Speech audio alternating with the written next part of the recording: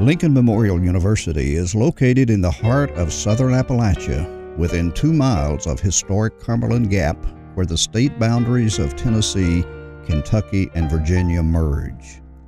Since its creation in 1897, the university has offered educational opportunities to the people of this region.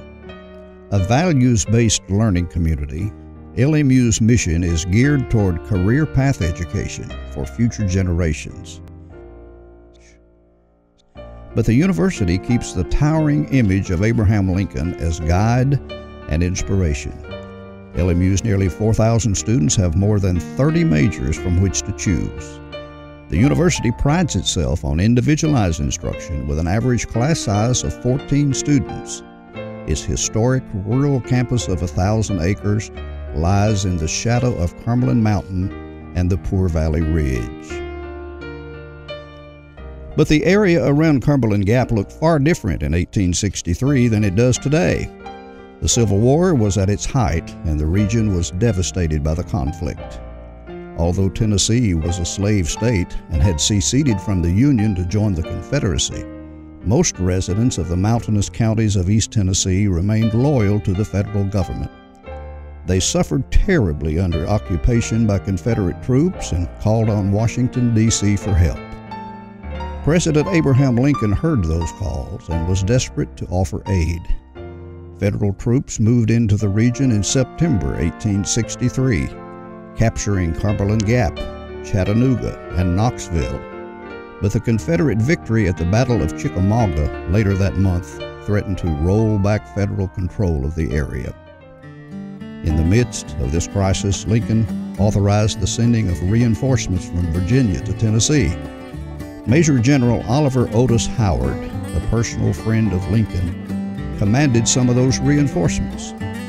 In a final meeting between the two in the White House, Lincoln told Howard that if either of them survived the war, they should do something to help the Loyalists of East Tennessee.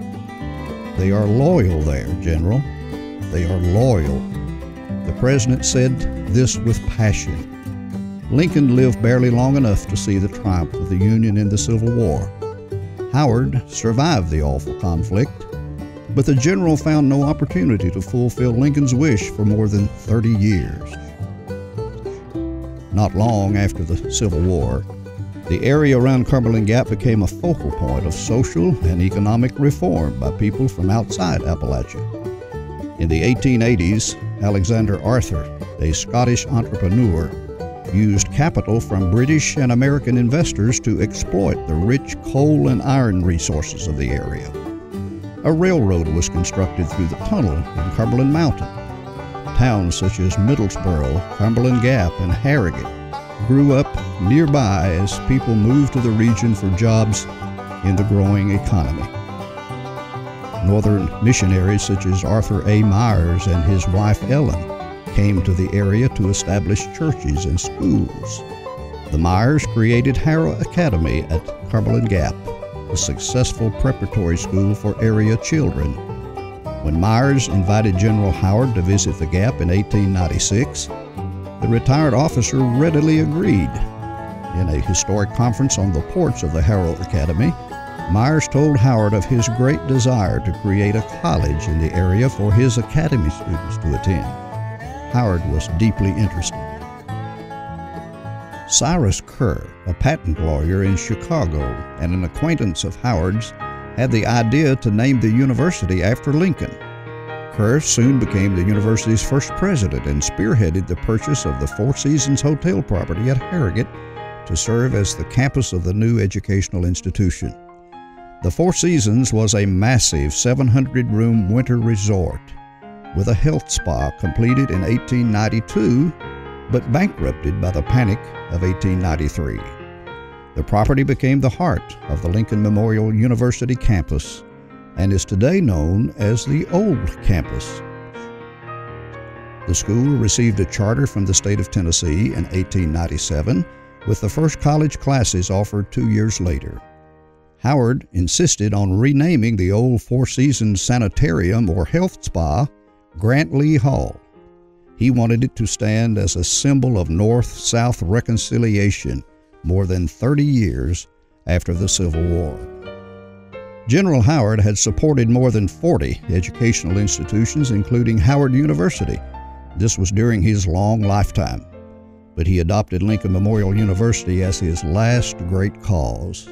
Howard envisioned LMU as a living memorial to his friend, the martyred great emancipator. He also saw the university as a beacon of hope for impoverished Appalachian youth who had no other opportunity for higher education. Howard worked tirelessly as chairman of LMU's board of directors to raise funds from wealthy donors in New York, Boston, Chicago.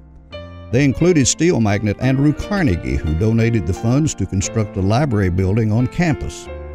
Without Howard's selfless devotion, Lincoln Memorial University would not have survived its early years. The university lost its best friend when Howard died in 1909. For 70 years after Howard's death in 1909, LMU endured decades of struggle and survival. Efforts to expand by purchasing the Tennessee Medical College in Knoxville had to be dropped due to lack of funding. With minimal finances, students, faculty, and staff working against great odds, the only way most students could afford to attend was by accepting jobs on campus to work their way through the college. They performed a variety of tasks that kept Lincoln Memorial University operating, such as cleaning the buildings, serving meals in the cafeteria, working on the 600-acre farm that grew food for the dormitories, even laying water pipes and working in the limestone quarry. They performed tough, demanding work in addition to taking a full load of classes every day. The university experienced tension and stress while trying to gain accreditation by the Southern Association in the late 1920s. It tried to modernize laboratories and classrooms and hire qualified faculty from other parts of the nation. But the firing of several faculty members whose continued service seemed vital to accreditation sparked a massive student strike in 1930. About 90% of the 400 students boycotted their classes. Already in weak financial health, LMU barely survived this turmoil, and it almost collapsed because of the suffering induced by the Great Depression. LMU's financial conditions slowly improved by the late 1930s. President Stuart W. McClellan spearheaded an effort to acquire artifacts and memorabilia associated with Abraham Lincoln, making the university a major focus of research and scholarship about the 16th president. Lincoln Memorial University also became known as a breeding ground for Appalachian literature. Three of the towering figures in this field, novelist Jesse Stewart, poet and activist Don West, and novelist and poet James Still, had finished their degrees at the same university in the same year, in 1929. After the lean years of World War II, Lincoln Memorial University slowly grew and expanded. The university opened its doors to African Americans in the 1960s after a state law mandating segregation on the college level was repealed. The work program on campus was phased out at the same time as students took advantage of government-sponsored aid programs. The university entered a new phase of its history by the latter years of the 20th century, expanding its training of nurses and developing programs in postgraduate education. Enrollment continued to climb until more than 1,200 students enrolled in classes on the main Harrogate campus in 2006. The growth of off-campus offerings led to the creation of 11 sites in Tennessee, Kentucky, and Georgia that served hundreds of other students. By the early 21st century, Lincoln Memorial University rebranded itself as a career path university. The creation of the DeBusk College of Osteopathic Medicine in 2007 initiated a new era of medical education, and the Duncan School of Law, located in Knoxville, followed in 2009. Postgraduate training for nurses, medical personnel, public school educators, and business people has transformed the university into a research institution that's setting the standard in many areas of medical education. In a nod of appreciation to the past, LMU created the J. Frank White Academy in 1989 to offer instruction in grades 5 through 12 to area youth. But Lincoln Memorial University has never forgotten its namesake. A required class, Lincoln 100, which covers the life and times of the 16th president, is required of all students. 2 statues of Lincoln and 1 statue of LMU's most important founder, Oliver Otis Howard, grace the campus. The Abraham Lincoln Library and Museum, constructed in 1976, houses one of the most important collections of Lincoln documents and artifacts in the entire world. The Civil War and Appalachian heritage of Lincoln Memorial University coexist side by side with the state-of-the-art programs and facilities that train regional students for productive careers in the future.